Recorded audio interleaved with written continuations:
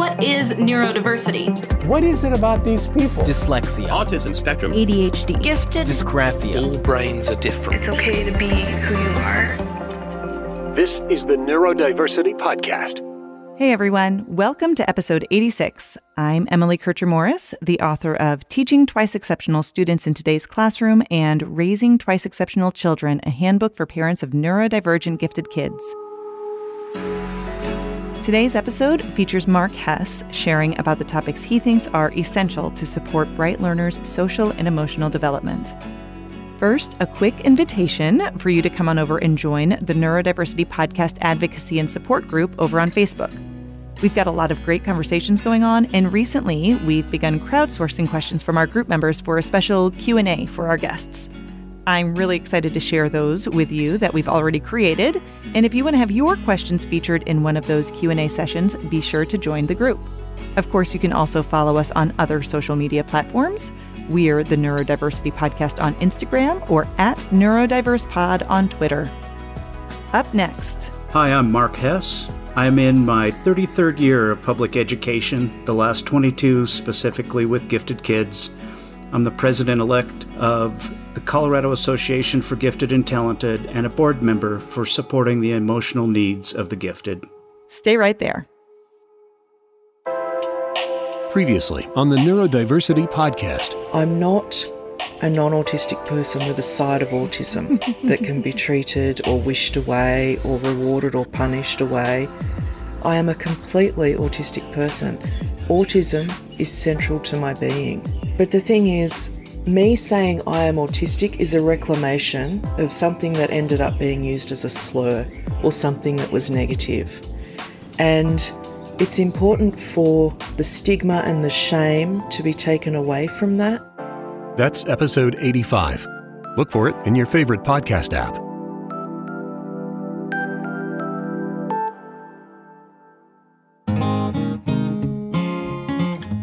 I'm happy to welcome Mark Hess to the podcast today. Mark, thank you so much for being here. Oh, it's my honor. I am a fan already, and so it's a lot of fun that I get to be on the show now, too. Yeah, absolutely. Well, you've worked and supported gifted learners for a lot of your career, which is where I started my career as well.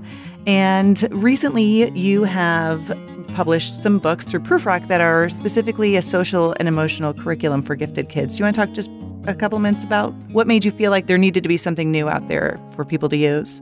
Well, it's one of those areas that people are always struggling to figure out, how am I going to deliver these social emotional lessons? And a lot of times I think people just go right to the discussion. In a perfect world, we would have these students all the time. But unfortunately, a lot of gifted resource teachers might only see a student for an hour at a time in a week. It's almost embarrassing to say, right? Or it might be up to a few hours. And so unless you're teaching in a full immersion situation, you only have so much time to deliver all of these important understandings that you want to help deliver and provide all of these experiences that you want to provide. And so I wanted to integrate highly creative, engaging lessons with social emotional understandings. And so it's not something that is new to me. It's something I've been doing for years and years. And so these three books, there's a third grade curriculum, a fourth grade curriculum, and a fifth grade curriculum.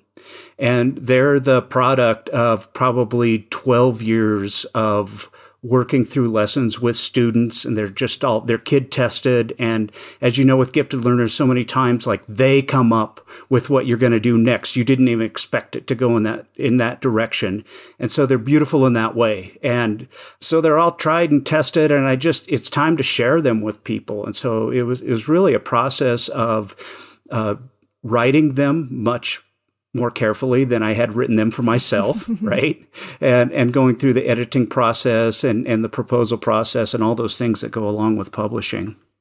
What is it about your experiences that reinforce the belief that social and emotional needs of high ability kids need specific support? Yeah. That is, different than maybe what their other classmates might have.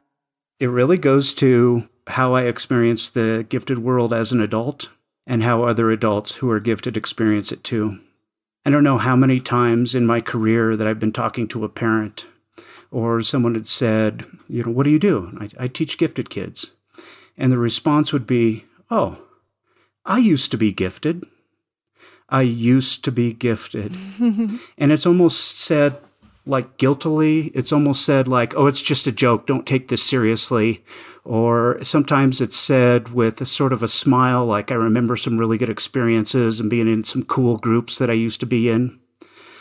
But it's that process of so many times coming through an entire school system without really understanding what giftedness is, and if indeed you are a gifted learner. And I am a part of this Facebook group, this for gifted adults, and some of the responses on there they literally break my heart. They're devastating. I mean, to the point where last week I just got on there and I wrote a response. I just said, I've been teaching gifted kids for a long, long time. And I just want to tell everybody I love you. And it's that devastation that something has been missing and some understandings have been missing. I was one time having an advanced learning plan meeting with parents and a 4th grade boy. He was new to the school. And I said, how's it going? It's going pretty good, except for that brain thing. It's like, what are you talking about? That brain thing. And he kind of looks at his mom. They've had this conversation before, obviously. He kind of looks to her and she's like, explain. He said, well, I guess I've got a problem with my brain. This boy in my class told me that I've got a problem with my brain. And it's one of those things that a 4th grade boy would say to another 4th grade boy, like instead of throwing rocks, they're throwing words, right?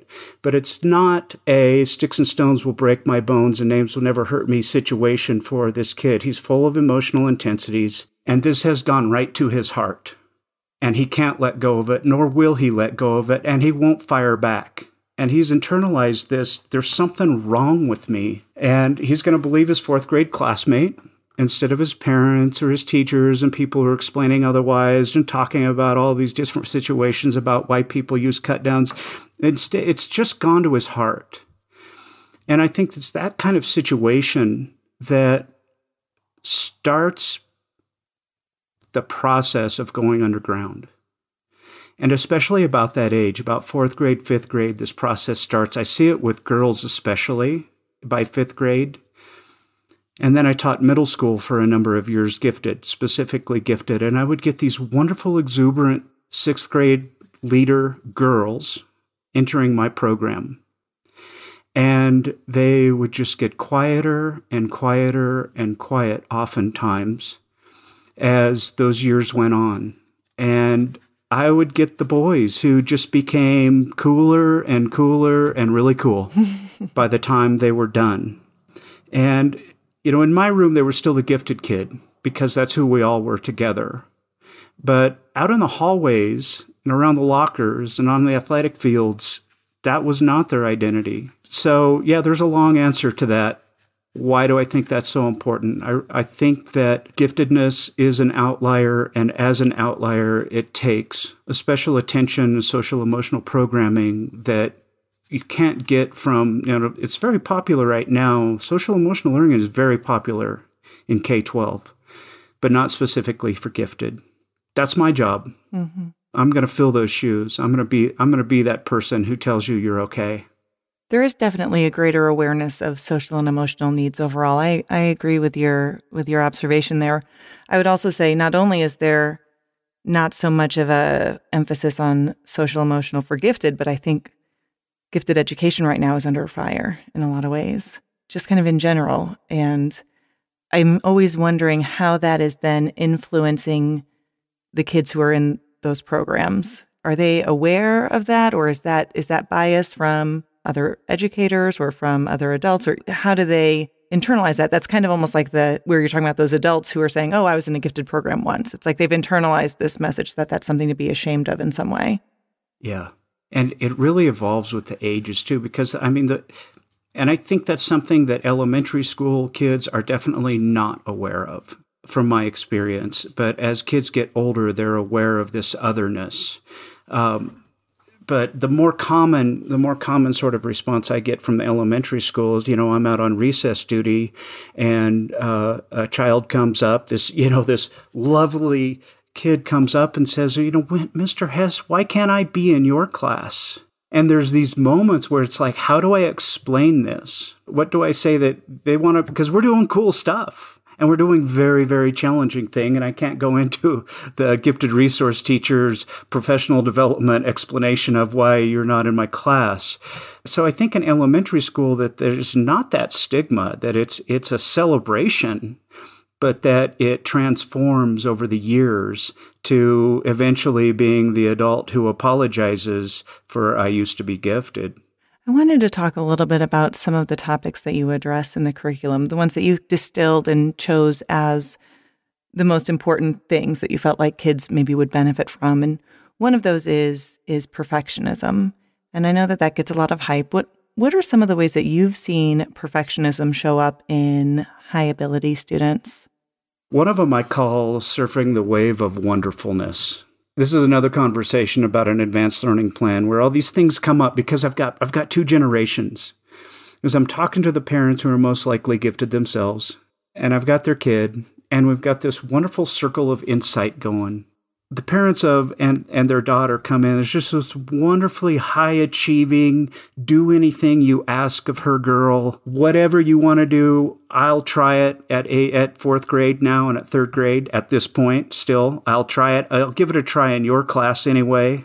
It's like, we want to rubber stamp this. Kid's great. Your kid's great. I love your kid. Yeah, we love her too. Okay, we'll see you. But I'm a little worried. And it's this wave of wonderfulness. You start riding high atop this wave. And because so oftentimes students are told from kindergarten on, oh, you're so smart. That is so easy for you. Oh, wow, you did that so fast. And as parents, we can easily fall into that same sort of response because we love our kids and we want to celebrate our kids. It's so easy to say those same sorts of things. And that becomes who they are. It becomes like, if something is challenging and it took me a little longer than I needed to take on it, or I couldn't quite understand it, now I have failed, or I don't even try anymore. And I had a parent in one of the SENG model parent groups I was working with. Her daughter was a 7th grader in a cross country, and she had never lost a race. And she was talking about her daughter's perfectionism. And during the race, it became obvious in about the last 100 yards that she was not going to win. And so she just fell down and laid on the ground and just stopped. Similar to the way a gifted kid might come to a challenging part of the curriculum and just avoid it. And may have a 4.5 thousand GPA when they graduate high school, but still may never have really taken a challenge that was something that would take that extra. They'll do extra. Gifted kids might oftentimes do that extra. They do all these wonderful things, but they're doing it out of pleasure oftentimes instead of out of that ultimate sort of challenge position. Mm-hmm. Sometimes it looks like underachievement too, some of that avoidance. But riding that wave, when you fall off that wave, it doesn't feel so good, and you don't want to get back on there. And so, do you even want to dip your toe in the water anymore? Do you want to get back up on that wave and maybe fall down and have your entire identity questioned in your mind as a perfectionist? So, yeah, I think that's so often a key component to gifted kids and just the way they interact with the school system. Not so much at home, because that's the safe place where you can do all of those things without getting a grade for them, or without having to fill out a rubric at the end or write an essay response. They're doing all these secret projects, not necessarily secret, but all of these passion projects, they're doing them at home on their own. One of the activities that I noticed that you had included in one of the books about perfectionism was about an activity about giving kids permission to be perfectionists. Yeah. Perfectionism Pass, I think that's what it was called. Literally a certificate you got. Yeah, talk about that for a minute. I think the other part of that certificate, it says something like, we understand that you want to do really well, and we understand that you care about what people think of you, and so we're giving you permission to be that person. Mm. And the other part that's not on there is, maybe you could turn it over. It's not there, but you could turn it over and say, and we love you very much, if it's mom and dad. I wish all of us perfectionists could know that we're not letting somebody down, that we're loved for who we are. Yeah, I liked that because the activity, because it kind of also just normalized it. Like, it's okay to have that, emotion. And it comes from a place of self-understanding, which I think is key for emotional regulation, just in general. If you can kind of understand, like, why is it that I feel like I want to do this? Or what are some of the benefits? It can be both sides. It doesn't always have to be a negative. Yeah. I also really liked that you chose to address empathy and global awareness as one of the topics, because I feel like that while perfectionism is something that we often see addressed related to gifted kids, I don't think we notice people talking about empathy and especially global awareness quite so much. Why do you feel like that is a topic that's really important for gifted kids? Because if you're in Generation Z, the world is at your fingertips. And we're beyond Generation Z, by the way. Our youngest Generation Z kids are like third graders now. Mm-hmm. But that world is at your fingertips. You're connected virtually, and even more so, even I think ironically, in a pandemic year, we can be even more connected at a distance than we used to be because we have tools we did not use before. One of the beautiful things about gifted kids is, and really what transformed my thinking about when I was first a gifted teacher, I was all about the projects. I wanted to do creative projects, engaging projects. How can we challenge these kids? We want to follow the passions, and let's stretch the curriculum. Let's make all of their classroom teachers so thankful that they get to come down to my room and do all these really cool things and do well on achievement tests and all these things. And none of those things are bad. Those are all good. But as time went by, it really became an understanding that gifted kids lead with their heart. They understand the viewpoints of other people at a young age. They're able to step into somebody else's situation and imagine another person's experience at a young age. And that's so beautiful about who they are, and especially as young kids. And that continues for a long time. Mm-hmm. The world starts to get in the way. 4th grade, 5th grade, 6th grade, I start hearing kids, at first they're probably parroting what they hear at home, and sometimes there's not the most accepting statements in the world, as we all know. And I just see this world starting to get in the way, and they've lost this sort of purity of acceptance of who they are. And I don't think we need to teach compassion. We can't really teach it. Yeah. We can allow understanding, and we can encourage understanding, and we can allow it to be cool to express empathy and to express compassion. I actually have a K through 2 curriculum for gifted kids. And one of the first lessons is about this book called Marshmallow. If you've ever seen it, it's a wonderful picture book, and it's about a bunny and a cat who become friends. And just use this as a vehicle for understanding individual differences. And in that lesson, when I have kids going out onto the internet and seeing pictures of kids from all over the world who very much do not look like them, at least in my school, and citing ways that those kids are just like them. It's a cut and paste activity like with first graders. We're cutting out statements like their family loves them, and you paste it next to it. Just all these compassionate statements that the kids at that age are so accepting of. We were doing that activity, and I had a first grader, and, one of the statements was, they love their family, just like me. And a first grade boy, and I mean, this is like the most ornery, active first grade boy in the group. This is the kid who's getting in trouble a lot, and one of my favorite kids, too. And he just he interrupts me. It's like, Mr. Hess, everybody loves their family. What are you thinking? You don't even know what you're talking about. But it was just so honest and sincere and so very true, coming out of the lips of a 6 or 7 year old. Yeah. One of the things that I notice sometimes when I'm talking with some of my older clients, or when I think back on some of my middle school age students, is this piece with the global awareness and the empathy, but also feeling sometimes really like they have that connection, but they feel kind of helpless, that they don't have a way to really influence the world, like in a way that they feel like is making a difference in some way. Do you feel like that's something that you sometimes have seen? I feel that right now. Yes. And I think it's in the 5th grade book. I have a lesson called Saving the World. interestingly enough, it's about the development of the polio vaccine. And this was way before pandemic years that this first came out. Most kids didn't even know what polio was. We start with the story of Jonas Salk and how he had developed the vaccine and then made it a gift to the world, where he did not patent it. He did not get royalties from it. He wanted everybody to benefit from understanding this science. And we start with some empathy because we show pictures of kids wearing the leg braces. Now, when I was in school, there was always at least one kid with the polio leg braces. And so I'm just showing them pictures and pictures of polio treatment with children and pictures of of a girl getting vaccinated and having this like scream on her face. And we're going to engage them with their empathy already. And then we talk about Jonas Salk. And then we talk about how if anybody could save the world, that might be as close as some one person could come.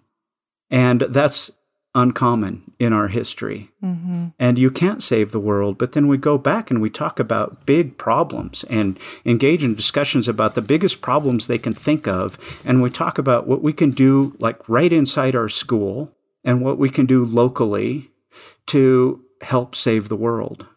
Everybody can do these little things. And when we do them together, that's the next key point. And when a lot of people get together and do these things, and when people get together and they make organizations and they make nonprofits and they make companies that take care of other people and take care of and address these problems, then that's where the power is. So, it's really a lesson about like, what can you do yourself and what can you do with others? So it's a lesson. It is a lesson about working together at the same time. And at the same time, it's a lesson about that global awareness. That problem doesn't stop in your school. It doesn't stop at your city limit. It doesn't stop at your state line. It goes far beyond that. One of the pieces of feedback that I get from teachers in gifted ed programs is that they aren't trained to be a school counselor, yet they feel like they're often placed in that role in some ways, maybe because they have those students for multiple years or the class sizes are smaller. What do you think is an appropriate way to view the role of a gifted education teacher related to that social and emotional development? Yeah. There's definitely kind of like one foot on each side of that. Where's the balance?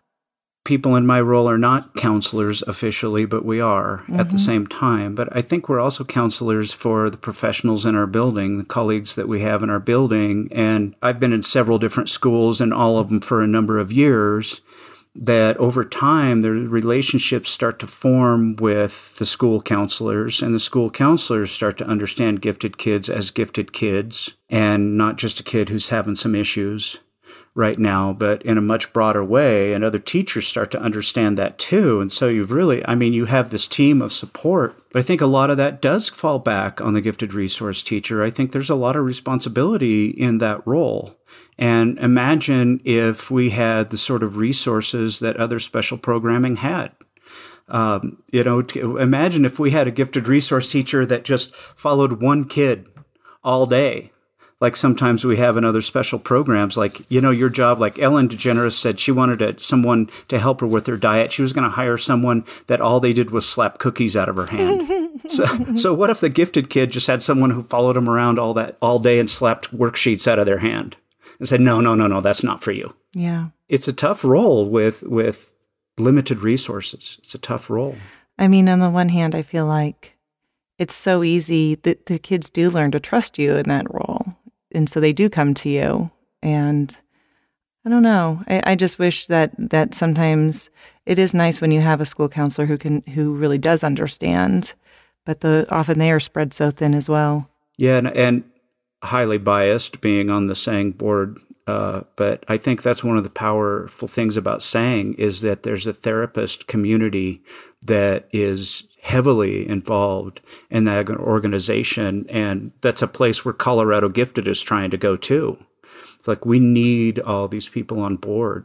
We need as much understanding as we can have to help us out. And so if our resources are limited, well, let's step outside and let's bring in the counseling office and let's bring in principals too and assistant principals, and let's bring everybody on board on this. It's a team effort to help everybody out.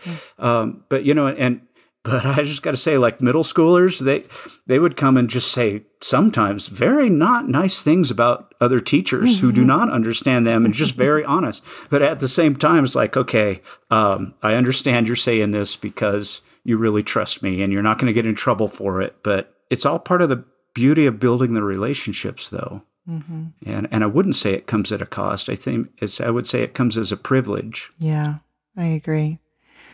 I know parents are always looking for ways to support their bright kids, and they might notice some of that asynchrony related to their intellectual ability compared to their emotional awareness or regulation skills. I think the Columbia Group basically defines giftedness as asynchronous, and it does get to the heart of it.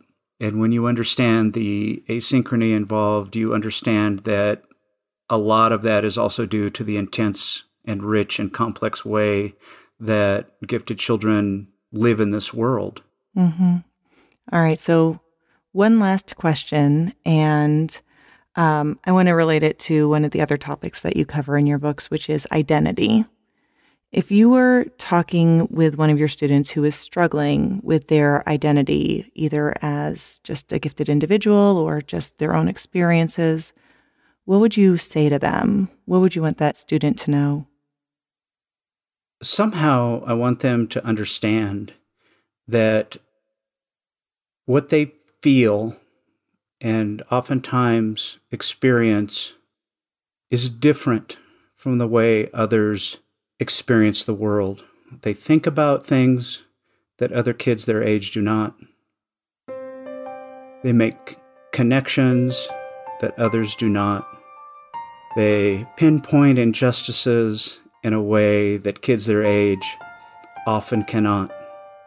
They meet the world in a different way. And that way is neither good nor bad, but it's beautiful. It's who you are. And that as you go through life, you'll be writing a certain sort of personal poetry about the world. And it might be mathematical poetry, it might be an engineering poetry, and it might actually be writing poems. But I hope that you understand that it's that personal poetry about the world that is the most important thing to continue doing. To continue writing that story, and to continue understanding who you are, and to touch the lives of others around you in a way that is quite uncommon and wonderful at the same time. Mark, thank you so much for your time today. It's my pleasure.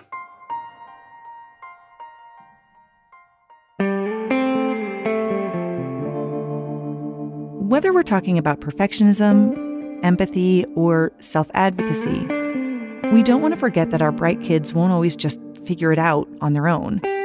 We need to take the time to support their development through open conversations and activities that are designed to encourage the development of these really important soft skills.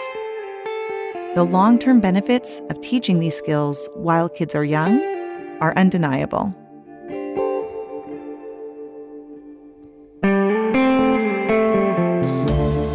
I'm Emily Kircher-Morris. I'll see you next time on the Neurodiversity Podcast.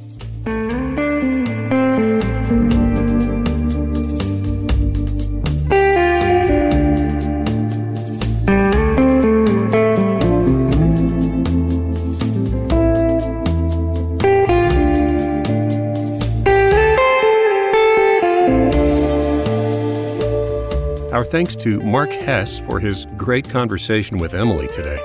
You can learn more about Mark at giftedlearners.org or check out the episode 86 page at neurodiversitypodcast.com. Thanks to you for your generosity, those of you who have chosen to contribute financially to our efforts via PayPal or Patreon. If you'd like to join them, click on support at the top of our website, neurodiversitypodcast.com. I'm executive producer Dave Morris, and for Emily, thanks for listening. We'll see you next time.